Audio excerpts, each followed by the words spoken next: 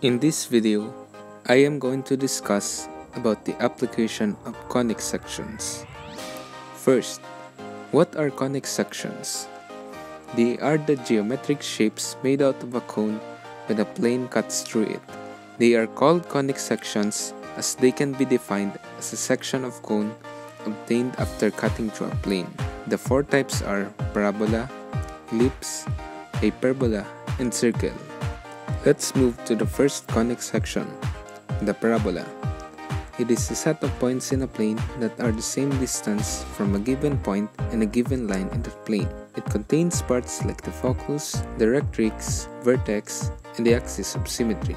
Examples include satellites, the Sydney Harbour Bridge, Golden Gate Bridge, Nanduk River Grand Bridge, Gateway Arc, Eiffel Tower, road with vertical curves, parabolic umbrella, vehicle headlights, the McDonald's Golden Arches, and projectile motion in games like Angry Birds.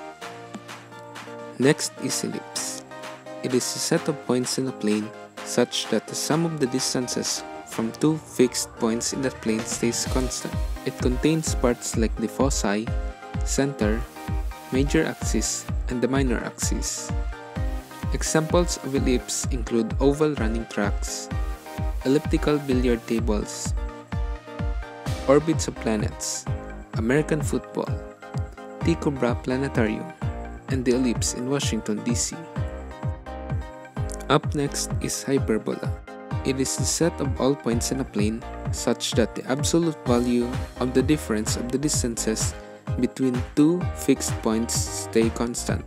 It contains parts like the foci, center, transverse axis, conjugate axis, and the vertices.